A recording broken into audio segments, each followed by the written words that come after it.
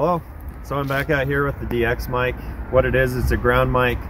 And this is an elephant foot. What this does is helps block out the sirens in the background and everything else is going on, and helps you just listen down. And then to add to it, it's got a great sensor on it. And what this device is going to do is it's going to amplify that signal. It's going to add this gain to it. So what's great about the DXMic is, first off, we can control both the sensor volume and we can control the headphone volume. And right now I have it muted right here. So mute, unmute. And then we also have auto. If I go to auto, it's going to look for the leak. Or my voice right now too as I'm talking.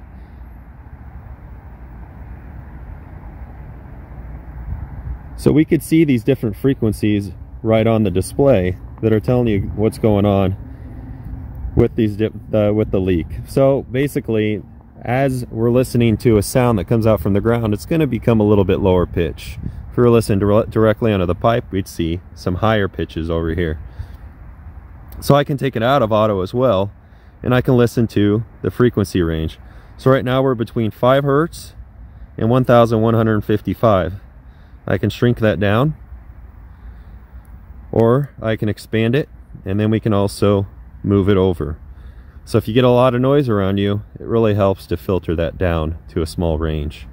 So you could see we can actually get it down to a very small slice. We're just looking at a 10 hertz band right now.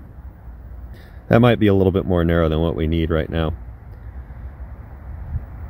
So we can see the spike right here. We already kind of have an idea of what's going on. And then I'm going to approach to where our location is. At 220 feet, as this had told us with the correlator, it's just a little bit over in this direction, actually sadly underneath the driveway. So I'm going to start walking towards it, and then hopefully you can kind of get a listen as to what I'm hearing as well.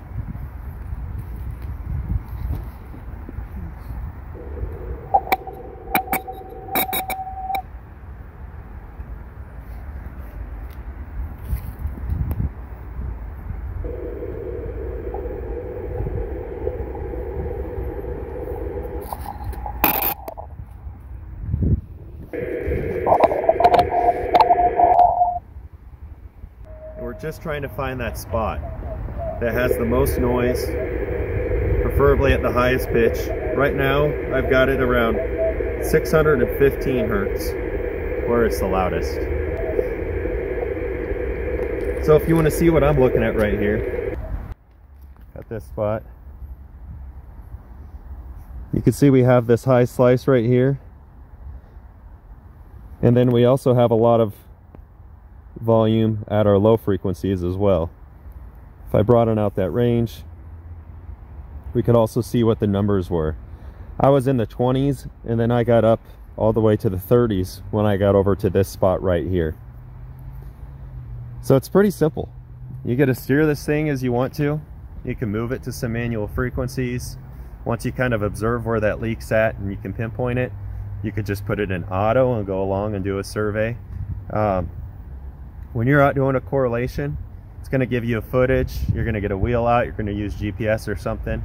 If you really want to pinpoint the spot, this is going to help. Thanks for your time.